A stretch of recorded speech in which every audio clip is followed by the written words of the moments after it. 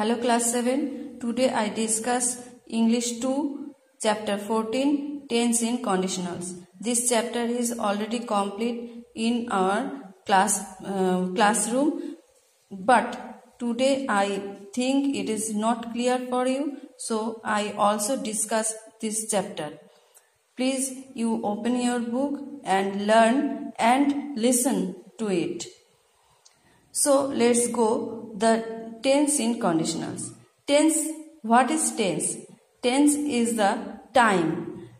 আমরা আগে পড়েছি টেন্স মানে হচ্ছে কাল বা সময়কে বোঝায় এবং সেটা হচ্ছে তিন রকমের হয়ে থাকে, প্রেজেন্ট, পাস্ট এবং ফিউচার। এগুলো আমরা আগেই জেনে এসেছি। সো আজকে পড়ব কন্ডিশনাল টেন্স কোনটা। Sentence that have an if clause in them are called conditional tense. এখানে দেখো একটা চার্ট আছে। ইফ ক্লজ কোনগুলো? V1 মানে হচ্ছে আমরা ভার্ব যেটাকে বুঝি, হেল্পিং ভার্ব যেটা, সেটাকে বলা হচ্ছে V1। নেক্সট হচ্ছে V2, এটাও হেল্পিং ভার্ব। অ্যান্ড থার্ড হচ্ছে হ্যাড প্লাস V3, অর্থাৎ হেল্পিং ভার্বের সঙ্গে যখন হ্যাড প্লাস হচ্ছে তখন সেখানে কি বসছে সেগুলোই দেখব। দেখো V1 এখানে মেন ক্লজ কি? উইল অথবা শ্যাল হতে পারে, আর তার সঙ্গে V1 অর্থাৎ ভার্ব। ভার্ব মানে হচ্ছে হেল্পিং ভার্ব।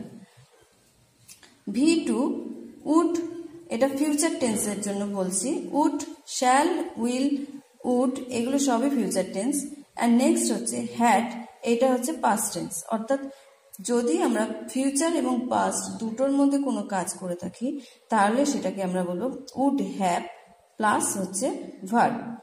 এখানে কতগুলো এক্সাম্পল দেওয়া আছে দেখো। If he comes to me I will help him. If he come to me and I will help him. এখানে come to me the point of verb two and help would help main clause. Then, if she work hard, she will pass. Work, verb to and will pass হচ্ছে main clause. Then, এখানে কতগুলো sentence দেওয়া আছে।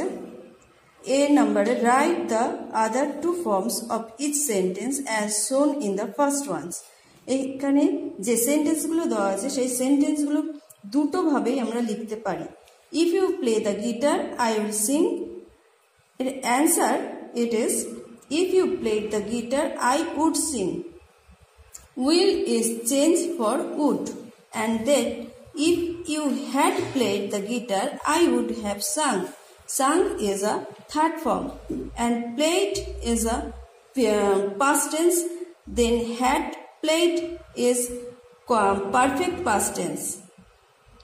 So the 2, 3, 4, 5, 6. You already complete your homework in your home, and then I go to write this sentence, conditional sentence. I hope you understand, and then I go to the page number 70. Page number 70 fill in the blanks রয়েছে। এগুলো তোমরা চেষ্টা করবে করে নেওয়ার, কারণ এখানে দেখো ফিল ইন দ্য ব্ল্যাঙ্কসে কারেক্ট টেন্সটা বসাতে হবে।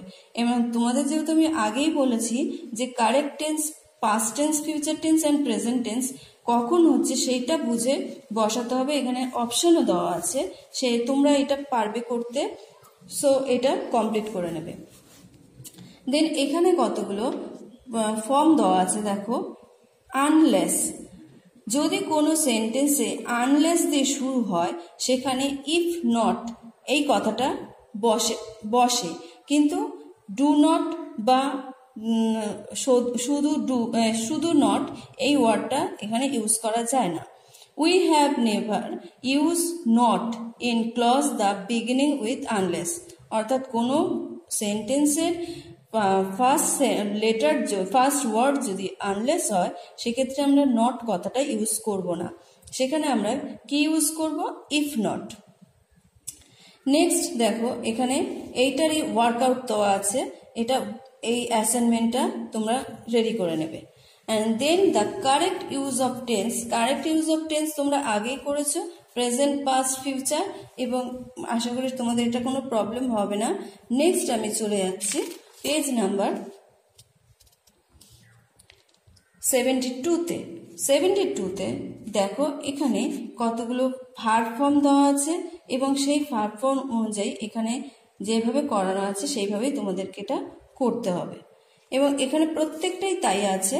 তোমরা শুধু এক্সাম্পলটা দেখে নেবে এবং পরে যেগুলো ওয়ার্কশিট দেওয়া আছে সেই ওয়ার্কশিটগুলো কমপ্লিট করবে ইন ইয়োর কপিতে। So I hope you understand and you learn this chapter carefully. Thank you.